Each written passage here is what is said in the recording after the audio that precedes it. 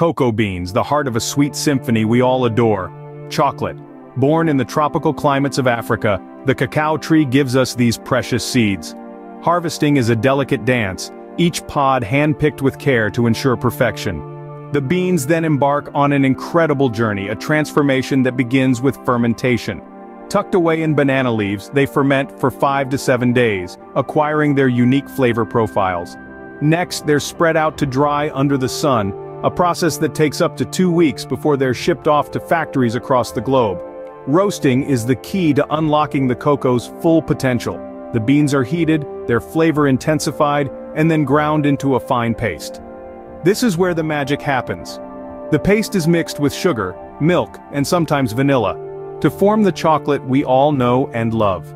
Quality control is paramount, each batch meticulously inspected to ensure that every bite is a moment of pure bliss.